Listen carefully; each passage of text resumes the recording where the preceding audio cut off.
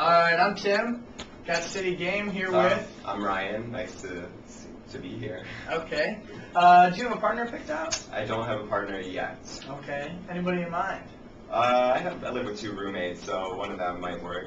Okay. You think they'll be excited about it, or? Definitely, because Cleveland needs something like this. Exactly. Can I have you name 3 museums in Cleveland? Ooh, there's the Art Museum, the Natural History Museum, and the Rock and Roll Hall of Fame. Right on. What about sports venues? Sports venues, I can direct you to Progressive Field, but that's about it. Other than that, I know Cleveland all about the Cavs, all about the Tribe. Cool. Where would you suggest someone from out of town to go? Out of town, let's say, for dinner and drinks, I would definitely say the Ohio City Tremont area. Okay. They're historic to Cleveland, and they're always constantly gentrifying and getting more and more upscale, so it's good stuff there.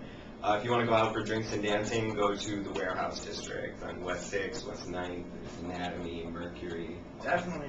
You sound like you have a lot of fun. Want to sing me a bit of your favorite song? A bit of my favorite song? Okay. Of course, it's going to be Beyonce. I'm not going to lie. It should be all the single ladies.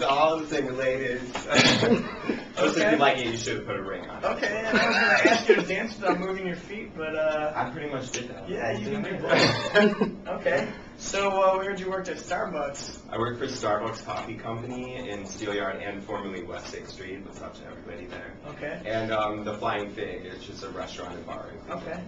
Favorite drink? Your drink, Patron, and just a few lines. That's okay. Well, I'm going to have you look at the camera, tell us your name again, and say, I've got City Game. I'm Ryan, and I've got City Game.